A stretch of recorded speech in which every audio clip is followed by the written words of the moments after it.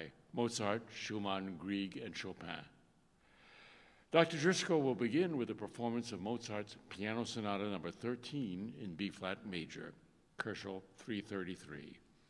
Ladies and gentlemen, may I present for your enjoyment Dr. Katherine Driscoll.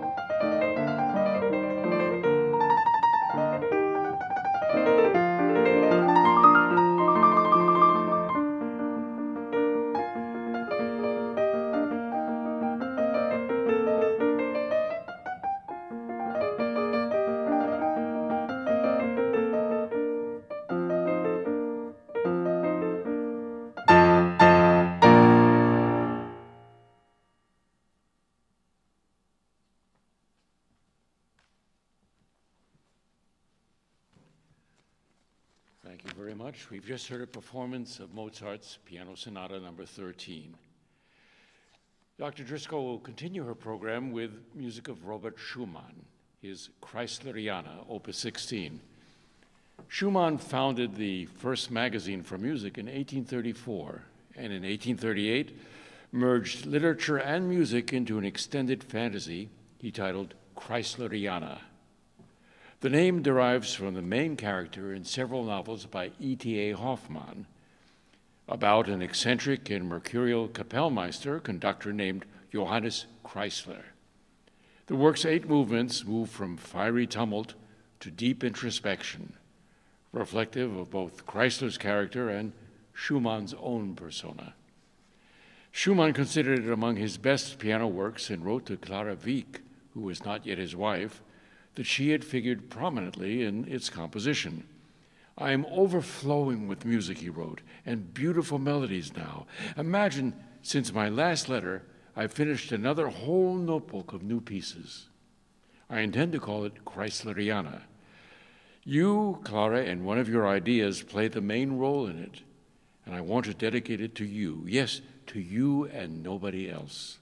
And then you will smile so sweetly when you discover yourself in it." Unfortunately for Clara, Schumann ultimately chose to dedicate the work to Friedrich Chopin, possibly to reciprocate for Chopin's dedication of his second Ballade de Schumann. We'll continue our program now with Robert Schumann's Chrysleriana.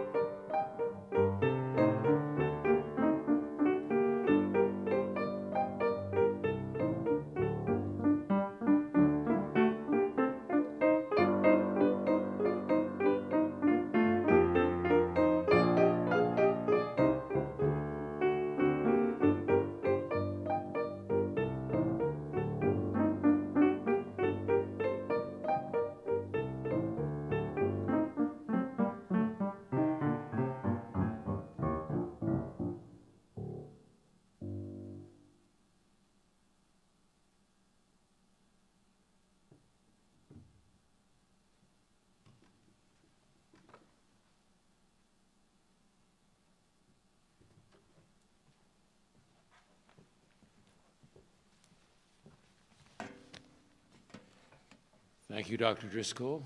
We've heard Dr. Katherine Driscoll performing Schumann's Kreisleriana. The concert this evening is presented by RK Cultural Productions and co-sponsored by the Florida International University School of Music. RK Cultural Productions is a Florida arts organization, 501c3 nonprofit. RK is able to offer this event free of charge due to the generous contributions of dedicated music lovers like yourself, and with the support of Miami-Dade County Department of Cultural Affairs and the Cultural Affairs Council, the Miami-Dade County Mayor and Board of County Commissioners. Reza Kern, RK Cultural Productions, is committed to continuing to employ and properly compensate performing artists during this difficult period, so donations are greatly appreciated. A few words about our soloists this evening. Dr. Katherine Driscoll has shared her love of music with thousands of students across several states and at Miami-Dade Public Schools and Miami-Dade College. In 2019, she joined RK Cultural Productions as artist in residence and outreach chair, bringing their popular Bach to school programs to students across Miami. A concert pianist, Katherine began her studies at age 6, and at age 11 studied at Dartmouth College with Lydia Hoffmann Behrendt, who was a student of Ernst von Dohnanyi. She holds master's and doctoral degrees in piano from Indiana University School of Music, where her teachers include Balint Vazsonyi, Dohnanyi's last student, and Alfonso Montecino. We'll continue our program tonight with excerpts from the lyric pieces of Edvard Grieg. Norway's Edvard Grieg's music is among the most recognizable of the Romantic period's nationalist composers. Grieg was celebrated and beloved in his native land. The Norwegian government bestowed on him a lifelong stipend in 1874. In 1885, he built a home at Trollhaugen near Bergen. Today it houses the Edvard Grieg Museum. Grieg was introduced to music by his mother, who was a talented amateur pianist, but it was largely due to the persuasion of the Norwegian violinist Ole Bull that a musical career came about. Bull advised Grieg's parents to send the 15-year-old Grieg to the Leipzig Conservatory in Germany for training. Several years later, upon graduation, Grieg might have returned to Norway as a German-trained musician, producing the kind of music expected from a Leipzig alumnus, but instead he went to Copenhagen in 1863, where the renowned Danish composer Niels Gade befriended him and inspired him to form the Utrecht Society, dedicated to promoting Scandinavian music. Grieg wrote that I learned for the first time to know the nature of Norwegian folk tunes and my own nature. A mist fell from my eyes, and suddenly I knew the way I had to take. The ingredients for the lyric pieces were now in place, with one further addition, because in 1867, Grieg married his cousin, Nina Hagerup, who would become the chief interpreter of his songs. The same year saw the appearance of the first collection of lyric pieces. Grieg had found his muse, and discovered his musical voice. We'll now hear 4 of Grieg's lyric pieces: March of the Trolls, Grandmother's Minuet, Cradle Song, and The Wedding Day at Trollhaugen. Dr. Driscoll?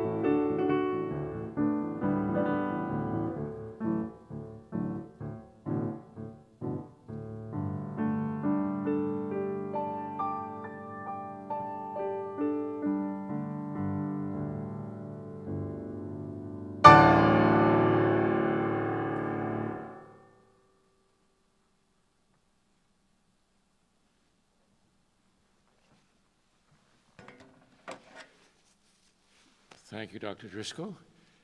We've just heard lyric pieces of Edvard Grieg.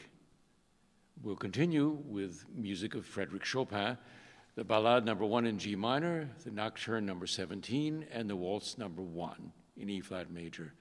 Maybe no composer is more omnipresent in piano recitals than Frédéric Chopin. As Alan Walker wrote in his monumental biography, Frédéric Chopin, A Life and Times, the sun never sets on Chopin's music. Chopin has become to symbolize a nation. He is Poland's best-known son.